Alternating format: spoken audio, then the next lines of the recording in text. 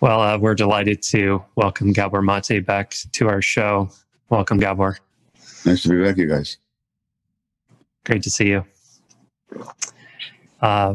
We thought that we would talk with you today a little bit more about your own personal journey as a human being. And, you've dedicated most of your life in your professional world anyway to trauma and elucidating the underlying causes of things, from autoimmune disease to other physical illnesses to manifestations of trauma in psychology. How would you connect your earliest experiences to your lifelong interest in trauma? Well, the first thing I have to say is that it's not quite accurate to say that I've dedicated my life to trauma. It's more like I just want to figure out why things are the way they are. And it's not like I said, well, let's look at trauma. As a physician, as a family practitioner, but also in my personal life, I just want to know, why are things the way they are? So, so if trauma then arises as a significant part of the answer, that's in the nature of the inquiry. But it's not that it's a decision that I made. And that's an important distinction, because I think in life in general, and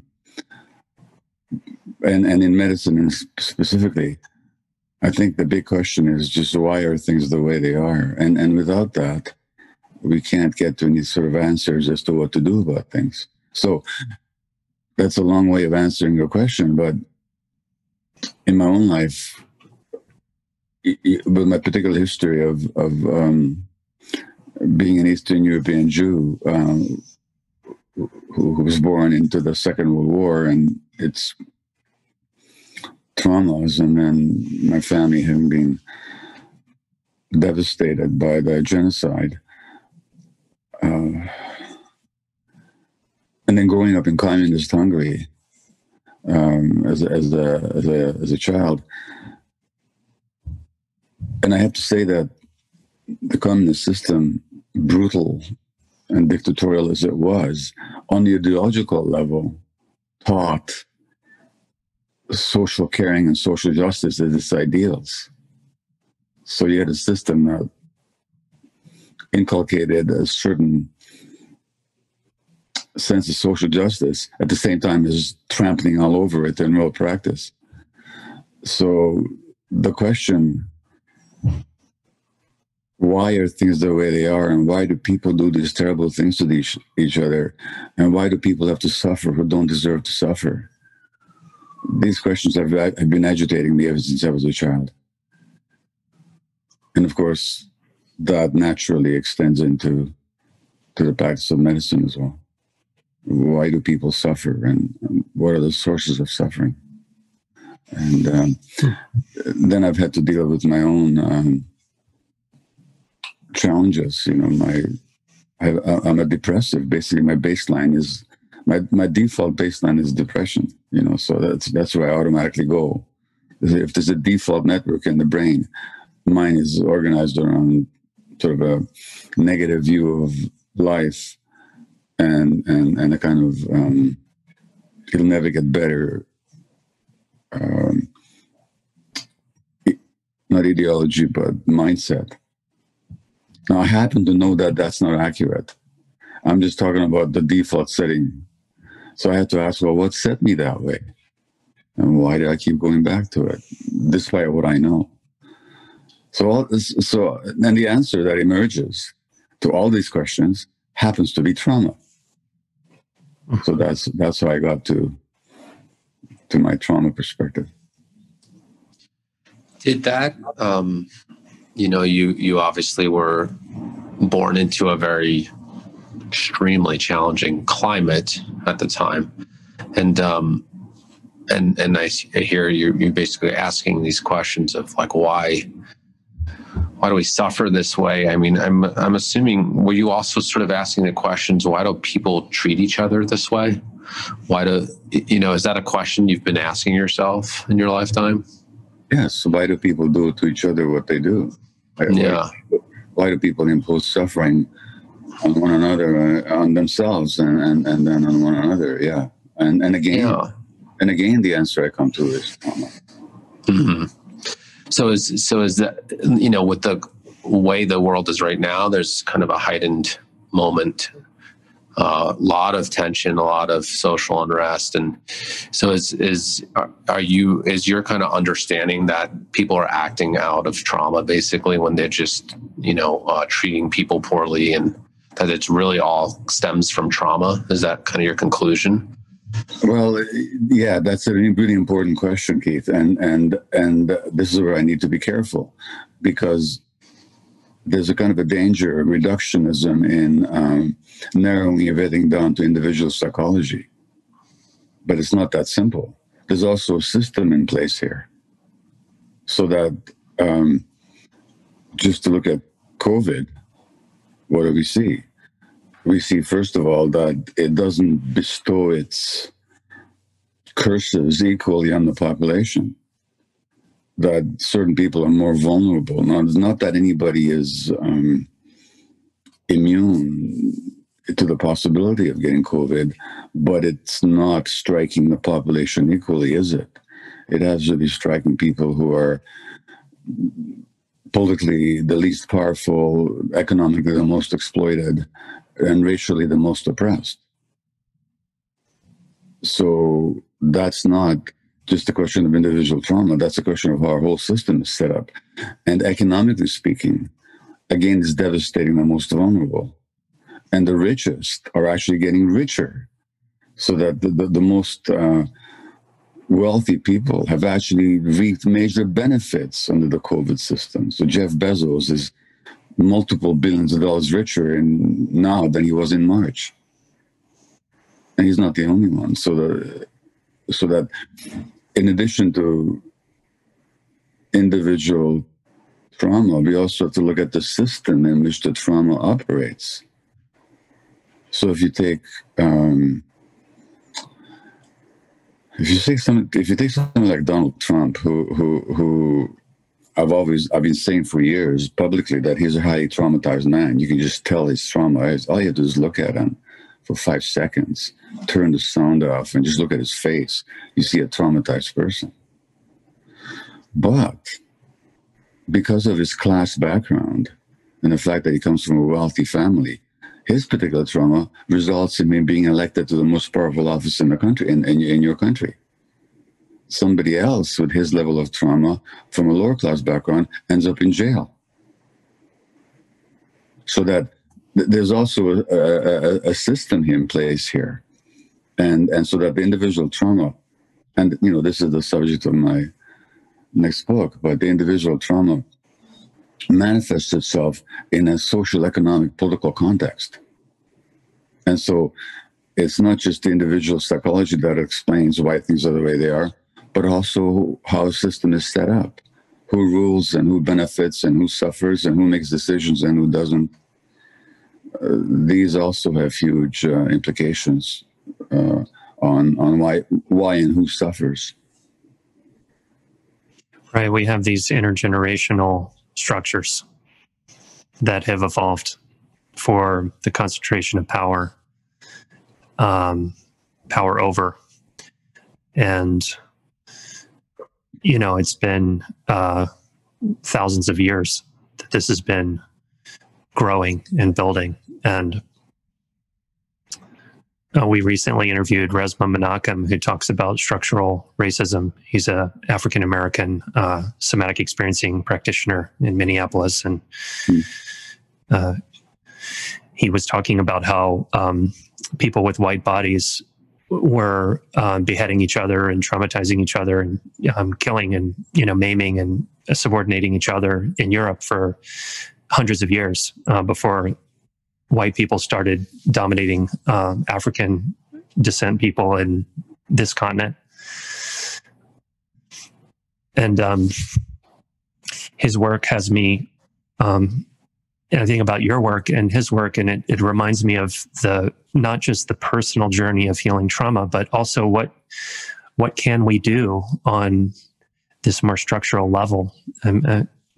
What are your thoughts about that? Well, yeah. So again, this is something I'm thinking about, and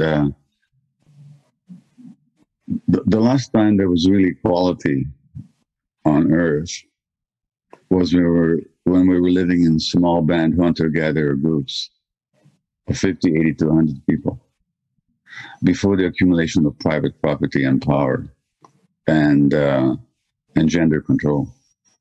And that was that's most of human existence, by the way. This is how we evolved, so that I think humanoids or homonyms have been on Earth for 500,000 years or so, I think. And our particular species, Homo sapiens, has been around for 150,000 years, give or take. And for 90% of that time, we lived in small band hunter-gatherer groups, entirely different ethic, communal sense of oneself, relationship to nature, relationship to each other, relationship to childhood, relationship to child rearing, relationship to authority. All that was completely different. And then with the agriculture, this is generally acknowledged now, then with the agricultural revolution, you get the accumulation of private property. And with the accumulation of private property, now you have variegations of wealth and power. And you have the rise of the patriarchy. And so ever since the onset of what we might call class society, where people are starting to divide into classes, some with more, some with less, some with absolute and some with absolutely no control whatsoever, then you have the phenomena you described. And but racism as such really becomes prevalent with the rise of capitalism. When and there was slavery before, but slavery wasn't based on race.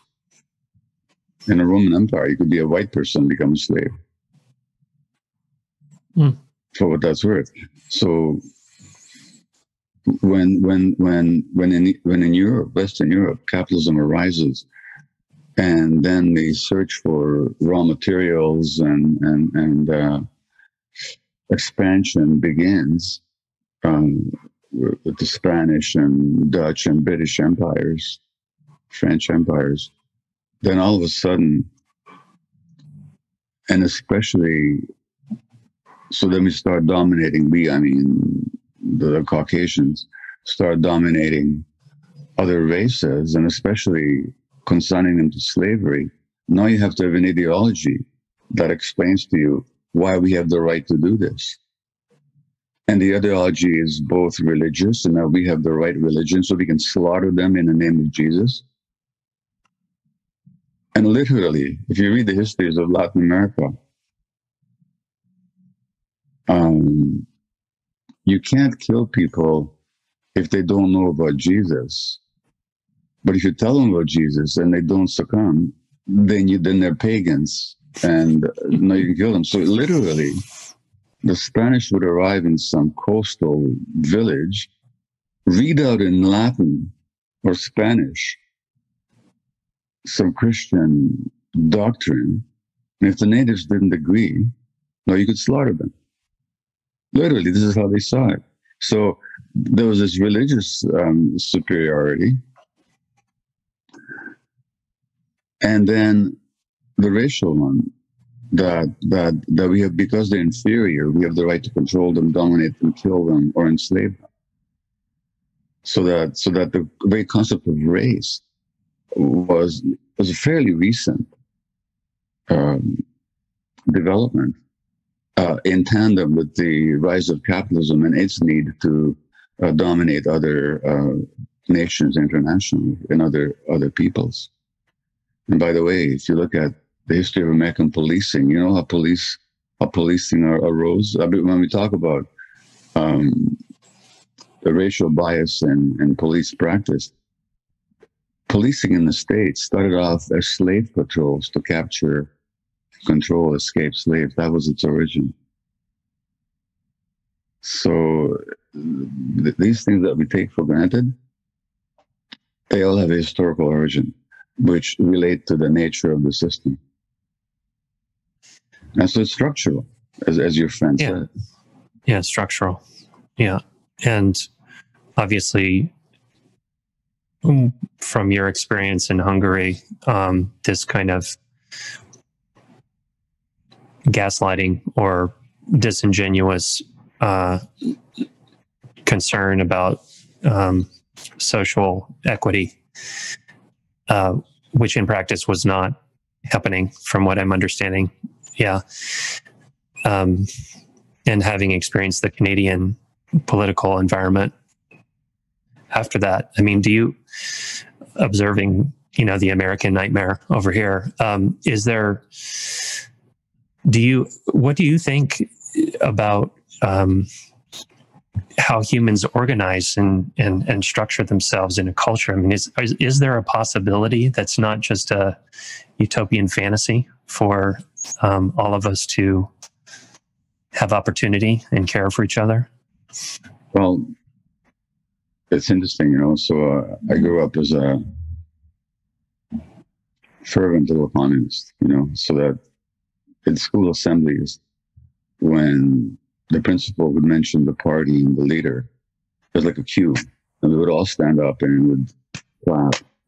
Long live Rákosi. Rákosi was the name of the Hungarian mini Stalin that ruled the country, and long live the party. And I was totally enthusiastic about it. And I remember in 55, when I was 11 years old, there was a block meeting organized by the party. And I was given this poem to recite, and I did recite it with my fist raised in the air, saying, chanting, or tremble, you lords of Wall Street. Now, I had no idea what Wall Street was or where it was, but I mean, I was, So then comes the Hungarian Revolution in 1956, where the country rose against the communist system, the dictatorial nature of it, the inequality, the brutality of it, and against the Soviet occupation. And all of a sudden, I realized that what I believed in was a total illusion, that I'd bought into some kind of a dream, and I was 13. And so the Soviets, who had saved my life as an infant in defeating the Germans, now, and whom I had idolized all my life as a child, now become the enemy and the oppressor. So we come to the West, and the Americans become the heroes. And I remember traveling through Germany, seeing these khaki-clothed American servicemen, and seeing them as the protectors and the heroes. That was early 1957.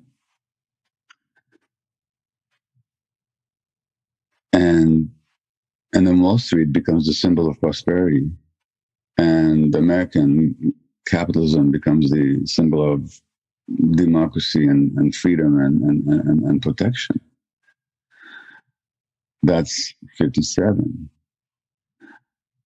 And then, by the early 60s, 5, 6, 7 years later, comes the Vietnam War. And I see these American heroes of democracy slaughtering millions of Asians in the name of a complete lie. And then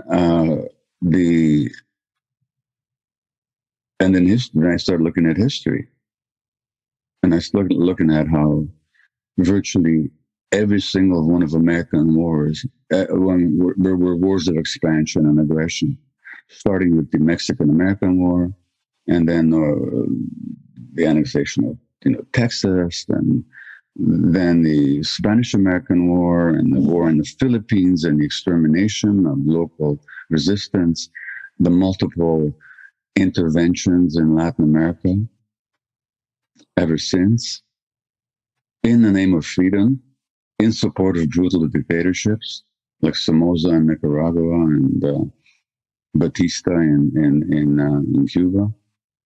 And this continues. I'm going to give you guys a fact, and this is easy. You can easily look this up. You don't have to take my word for it. But if I asked you, you guys, progressive, open-minded people, aware Americans, how many people were slaughtered in Guatemala in the 1990s? Not that long ago, with American support. Could you tell me a figure? I'm asking. Couldn't. No, I couldn't. Okay. 100,000. No, I couldn't tell you. 100,000. And you don't even know about it. No, you don't have to take my word for it. You can really look this up and research it. And if I'm wrong, let me know. But I know I'm not wrong. Between 80 to 100,000, mostly indigenous presence. I could go on and on and on and on.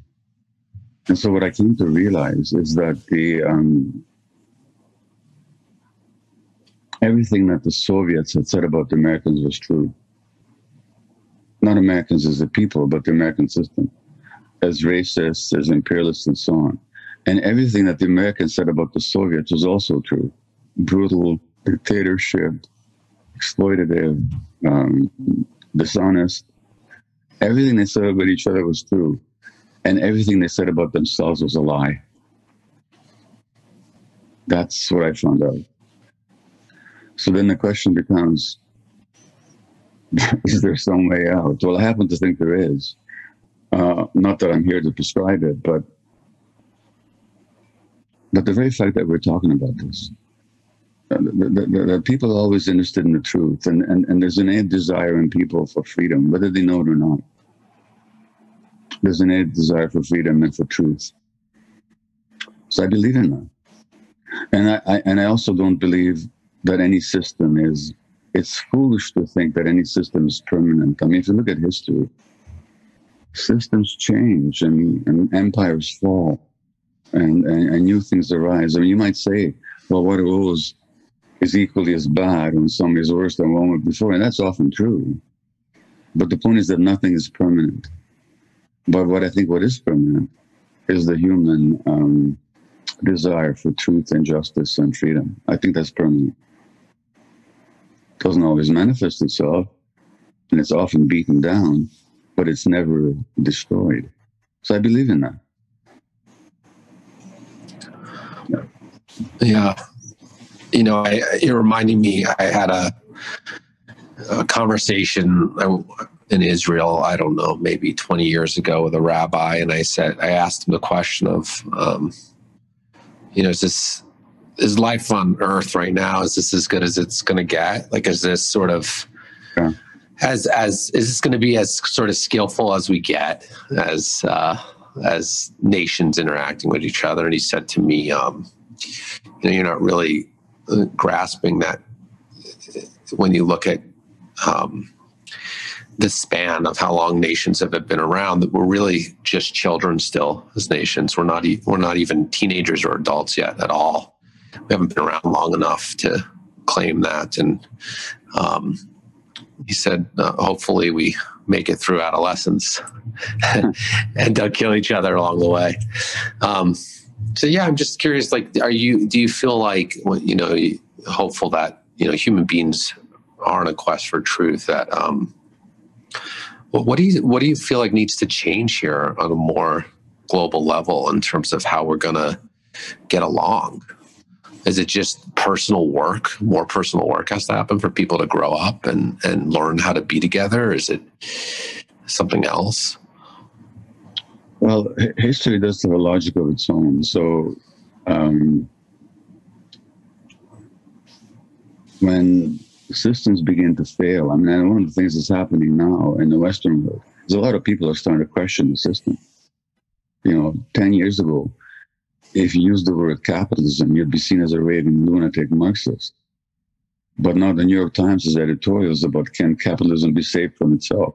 You know, in other words, when things come into crisis, people start questioning things. And so if you look at the French Revolution, you know, which was very much inspired by the American Revolution, by the way. When things begin to fail, then people start developing new ideologies and new ways of looking at the world. So the French slogan of equality and solidarity and freedom wouldn't have made sense in the 15th century, although it did make sense to some people, because there was peasant rebellions in Europe where the slogan was, well, there was the peasant rebellion in England was the 15th century, and the slogan was when Adam wove and Eva span, who was then the gentleman? In other words, at the beginnings of humanity, where were the class distinctions? So people had a sense that this isn't right. So as systems begin to fail, people start asking questions, and out of those questions will come the answers. So as the French feudal system began to totter and fail, and it didn't happen overnight, but all of a sudden, equality, liberty, fraternity become the slogans. Now, the revolution very quickly betrayed its own slogans, just as the Russian Revolution very quickly betrayed its own slogans. But the very fact that these slogans arise and repeatedly speaks to what I mean about the human drive for freedom and for truth and for justice. So yeah, I think that's going to continue. I think that's eternal.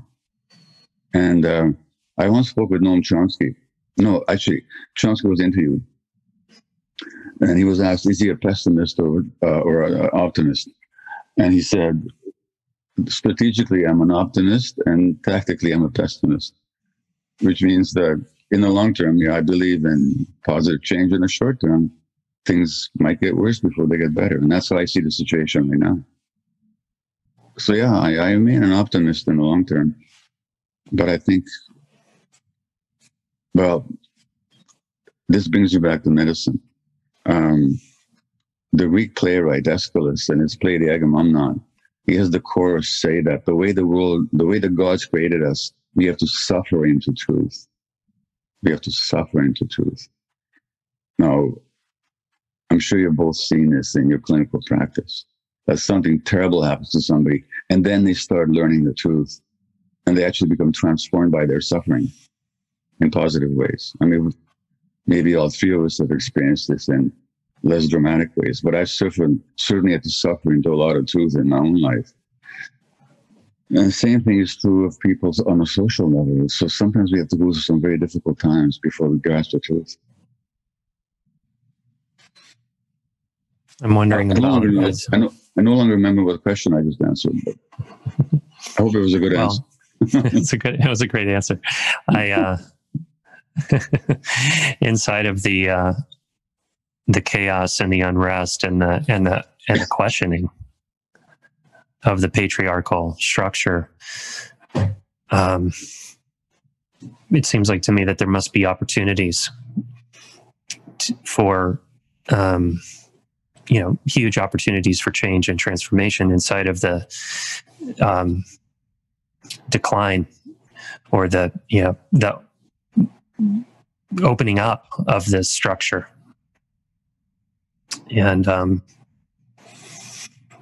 wondering, if you have any ideas, Gabor, of what some of those opportunities are right now. Well, so you had the horrible case of George Floyd. Now that opened a lot of people's eyes to systemic and structural racism. So, for example, the support for Black Lives Matter amongst non-Black people went up quite a bit in the immediate aftermath. Now, it's an interesting question to ask is, well, where were these people before? Like police brutality against Black people. Nothing new about it. It's only been going on for 400 years. And there's been numerous examples of it every year in the States.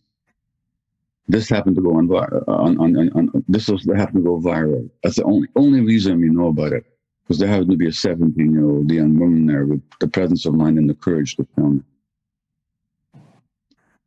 But nevertheless, it happened, and all of a sudden, there was a huge opportunity to ask some questions that before then you couldn't have asked, or have people listen. Canada is the same thing. You asked about Canada before. Well, you can't grow up in Canada and have your eyes open and not recognize what a racist system you live in. Because when I worked in addictions in Vancouver's downtown east side, 30% of my clients were First Nations origin, Aboriginal origin. They make up 5% of the population. If you look at Canadian jails, 30% of the jail population are First Nations, Aboriginal origin. They make up 5% of the population. You have to believe one of two things. There's something inherently wrong with these people. In other words, you can take a racist attitude, or the system is doing something to them. And of course, what it's doing is traumatizing them, which means they end up with more with their addictions, and with more dysfunctional, violent, and addiction-related behaviors that land them in jail, which this system, what we do is we punish people of lower class who get traumatized. We reward people, very often people of higher class who get traumatized, like a Harvey Weinstein, who clearly to me is a highly traumatized person. You know, from what little I know of his history, but you can just see him. But he gets to be powerful and wreak all kinds of damage before he's brought down. And in another era, 10 years ago, he might not have been brought down. Or as I mentioned earlier, Donald Trump. So the possibility when these crises happen is for people to see the truth. So I think what we can do right now is start really asking what's going on, and not be satisfied with superficial answers. But I mean, from the medical point of view, well, I was speaking to, do you know who Louis Madrona is? He's an American physician, psychiatrist. He's also partly of Cherokee and Lakota origin. So he's worked in high-tech emergency medicine, but he's also knowledgeable of native ways. He was telling me that in the Lakota tradition, when somebody gets sick, they're seen as the canary in the mine. In other words, they're seen as manifesting the illness or dysfunction of the whole system or the group that they're a part in. So they're actually honored for manifesting the dysfunction of the system. And so that everybody gathers around to help heal them, because in doing so, they're healing the whole group. Now, it so happens that's also the physiological scientific truth about illness in general, but most physicians are not aware of it. So that when somebody develops an addiction in a family, or mental illness in a family, or in my view, and I can show this, physiological illness in a family, then it's not just an individual thing. They're manifesting their relationships with the whole system that they're a part of. So Dan Siegel, the psychiatrist, talks about interpersonal neurobiology, about our nervous systems are locked into each other's, and reflect each other. That faces other meanings as well, but that's one of them. So that how I speak to you, and in what tone I speak to you, and with what body language I speak to you, and what our power relationships are, has an impact on your physiology and your nervous system. Now, I take, as a medical doctor, I take that a step further, and I take Dan's concept of interpersonal neurophysiology, or interpersonal neurobiology, and I say, all our biology is interpersonal. Through the stressor apparatus, to the hormonal apparatus, to the nervous system, we affect each other, which means that the manifestation of illness in an individual is, it actually speaks to the system that they're a part of. As you mentioned earlier, the multi-generational system, and the current family system, and the community, and so on. And we can see this in COVID, because again, who gets sick and who doesn't isn't totally accidental. It's a systemic manifestation. And so again, the healing has to begin with asking, well, what is it about the system that we're all a part of that these illnesses are manifesting. And COVID, for one, is a lot of lessons to teach. And so maybe, I mean, the biggest tragedy, apart from the individual and community tragedies of people getting sick and dying, but the biggest long-term tragedy of COVID would be if we didn't learn the lessons. Because it's got a lot to teach us. So I think what we can do to start with is educate ourselves and keep asking questions. And by the way, you guys might ask yourselves, as two Americans, how come you didn't know about Guatemala? And not as that you should have known, and as a self-critical or as an accusatory question, but really as a question of inquiry. How can we have this free news media and this free internet and all kinds of information that's available. What kind of a bubble do we live in that we're not aware of what's happening next door as a result of our own policies? And all these people that are coming from Central America to the States, these refugees that Trump wants to build a wall against and which Obama deported in higher numbers than any president before him, where are they coming from? There's a new book called The Unforgetting by Roberto Lovato, who's an Ecuadorian-American journalist. Just was reviewed in the New York Times on this last weekend. In his country, in Ecuador, tens of people were slaughtered by the army and by right-wing death squads with American support and American weaponry and American leadership. Do Americans even know about it? Do they realize that these refugees that are coming from those countries are coming from dire situations created by American domination and foreign policy? So, and the same questions could be asked, internally. How come such a high proportion of the prison population is minority origin? Same as in my country. I'm not saying Canada is better than the States. I'm saying that these systemic questions need to be asked, and we have to break through the wall of denial and this bubble that we all live in, where we're not seeing the whole of reality. So I think that's the biggest question here is, are we willing to break through the bubble?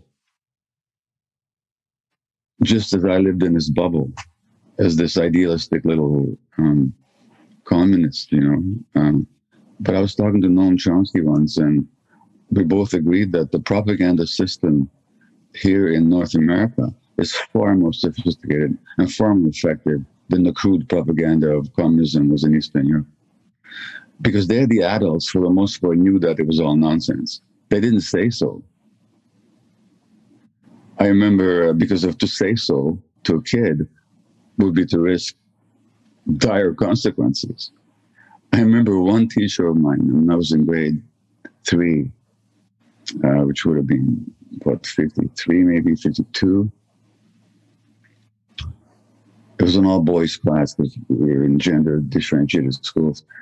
And this guy said, on the winter solstice, he said, boys, this is the darkest day of the year, and it also happens to be Stalin's birthday. But don't tell anybody I said so. And it only in retrospect did I realize what a sly courage that took for him to say that. I didn't know what he meant at the time, but I never forgotten it. And only later did I become, oh my God, this guy was really putting his neck on the line. Had any of us repeated, but the point is, so what I'm saying is that the adults knew what was going on. They couldn't say so. Here, people actually think they're living in liberty and freedom and they're free press and they're getting the truth, and they don't know anything. The simplest facts elude, most people's consciousness. And I have to say again, the same thing is true in the medical world, because my knock against our profession, my profession, Will's, my profession, is not. They keep talking about evidence-based practice, and if there was one phrase I would forbid from anybody to say ever again is evidence-based. I would think anybody who says evidence-based, they immediately should lose their medical license, because we're not basing our practice on the evidence. We live in a bubble. So every profession, as the whole society lives in an ideological bubble, the medical profession lives in an ideological bubble. So that all the stuff about interpersonal biology that I told you about, I could go on forever, or interpersonal neurobiology. The evidence is there. Tens of thousands of papers published in major journals. The average physician hasn't got a clue. No, if I could tell you something. Somebody sent me photographs 2 days ago. This is a woman I met in London. She's got, I gave a talk there. She's got SLE, systemic lupus erythematosus, a serious, debilitating, and potentially fatal autoimmune disease. For some reason, which I could go into, women are much more likely to get it than men. And for some other reason, which you might guess, minority women are even more likely to get it. What a surprise, because it has to do with stress, in my view. Now, the average physician hasn't got a clue about that because they haven't looked at the scientific evidence. They just see the disease as an isolated event that happens in a body for who knows what reason.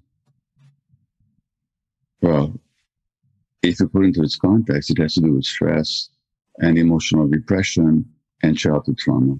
And the physiological pathways are really clearly laid out. It's not conjecture. So I met this woman in London. She came to a talk of mine, and all of a sudden she realized, that these questions about what trauma had I endured as a child, what stresses am I under now, how do I relate to myself, how do I feel about myself, how do I behave in the world, these may have something to do with my illness.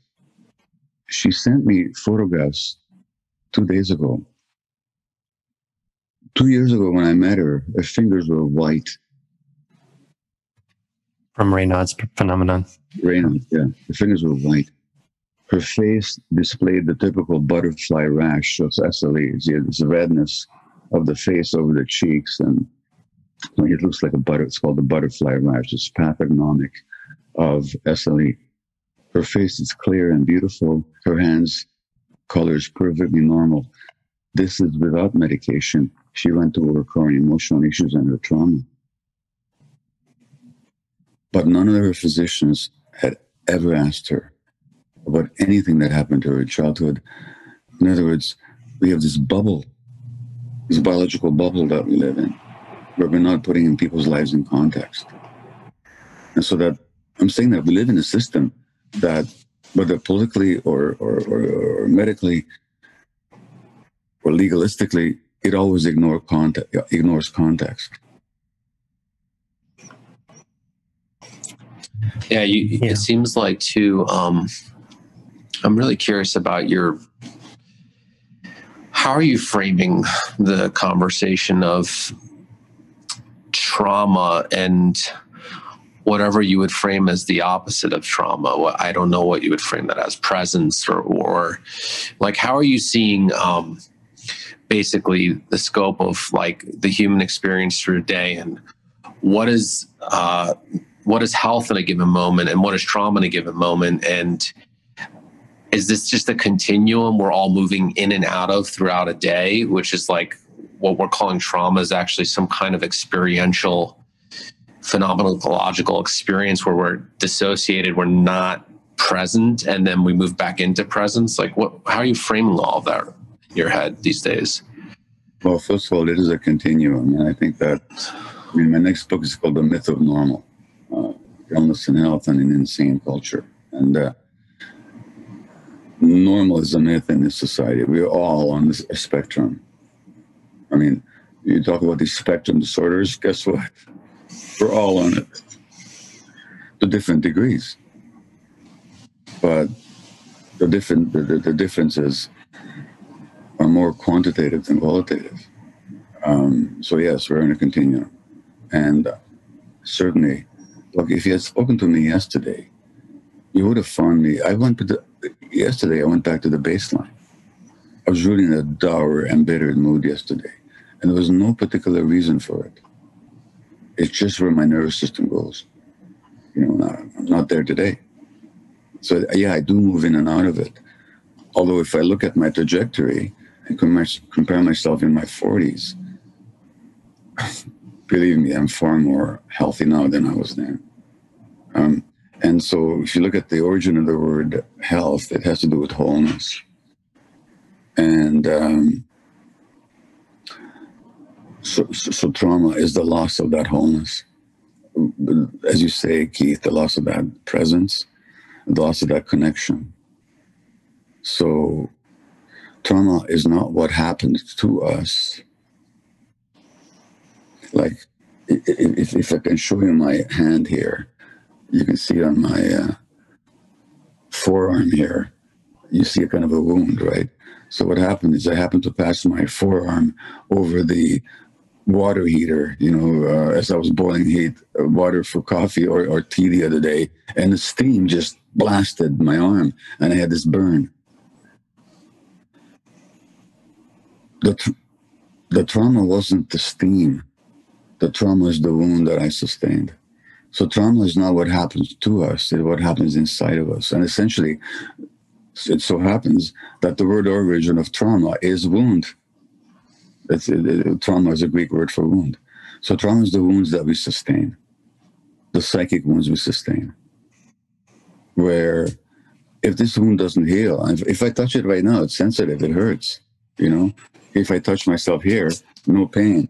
Here, yeah, there's a bit of pain there now, even though it's been a week healing. So trauma are these wounds that haven't healed. And so they hurt. Or on the other hand, it might be a wound that's scarred over. And what is the nature of a scar? It protects the hurt tissue, but it's also inflexible and rigid, and it doesn't have nerve endings, so it doesn't feel. And so that's how trauma also shows up, psychically speaking. So trauma is a place where there's an unhealed wound, where it's raw, or on the other hand, where there's a scar that's rigid and unfeeling.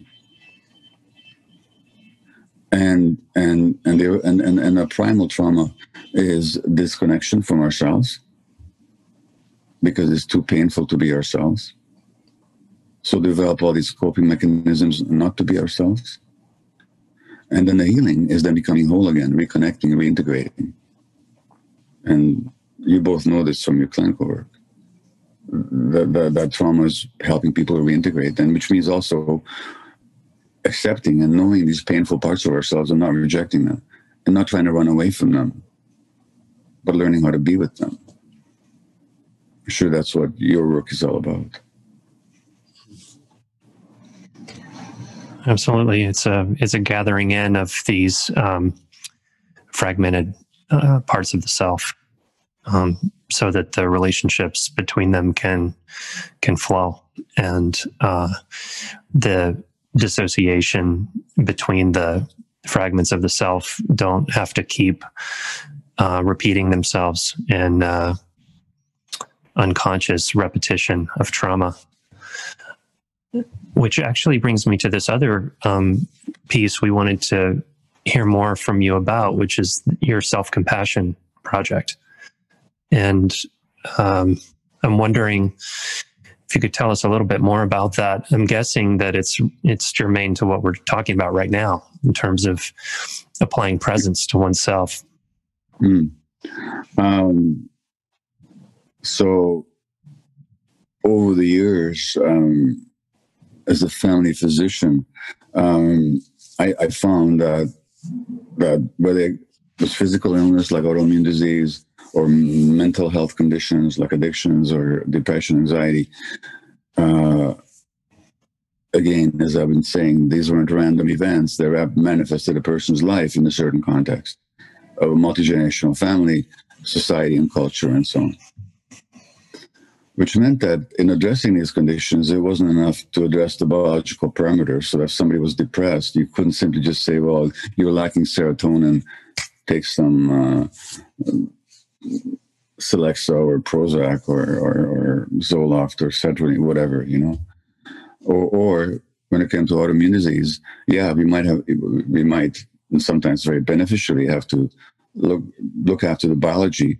But if you want to deal with it in the long term, how about looking at the long-term emotional factors and stress factors that are discombobulating your system?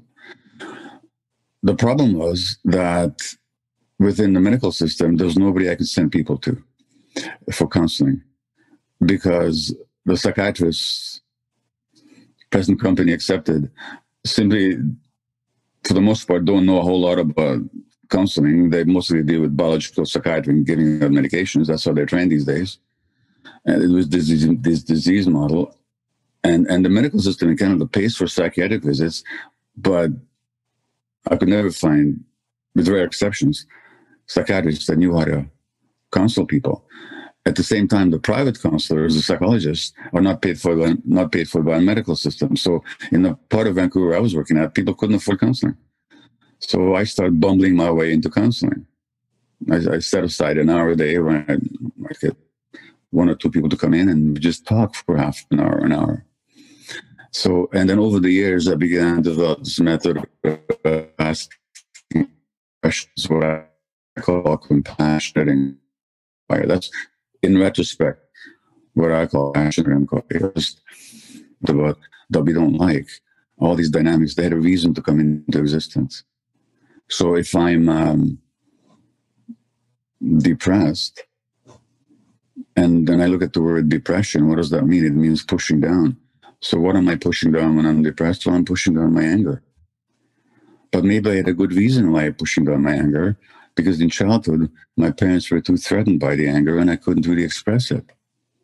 So I learned to push it down. That becomes my dynamic. 30 years later, I'm diagnosed with depression. So this compassionate inquiry simply means a professional, or relating to oneself, asking questions to find out, well, why? Again, this question of why that we began the conversation with. This phenomenon that you're experiencing, what is the reason for it? Rather than rejecting it and making it bad and calling it a disease, how about looking at the function of it? And how about being compassionate towards yourself for having developed that particular way of coping? So in a nutshell, that's what compassionate inquiry is all about. Now, it's evolved into a psychotherapeutic method that actually I teach in several iterations and different forms, depending on who the student is, who the students are. But it arose from my awareness that there's more to us than meets the eye. Or as Eckhart Tolle, the spiritual teacher, says, there's more to us that meets the eye, capital I, you know.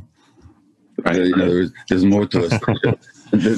There's more to us than just the conditioned personality and the egoic self. This is a good transition point as we wrap up. We've been asking every guest for a while the same question as we end, which is, if you had a billboard that everybody could see on the planet once in their life, there was a message you wanted to let them know, what would you want each person to know? That your authentic self is the biggest gift to yourself and to the world. And to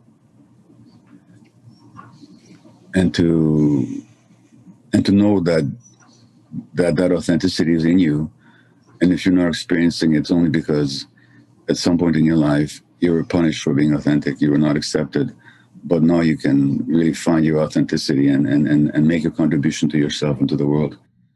So that billboard would have to do with just be authentic. Be authentic. Beautiful. Thanks so much. Thanks, Gabor. My pleasure. Thank you. Thanks.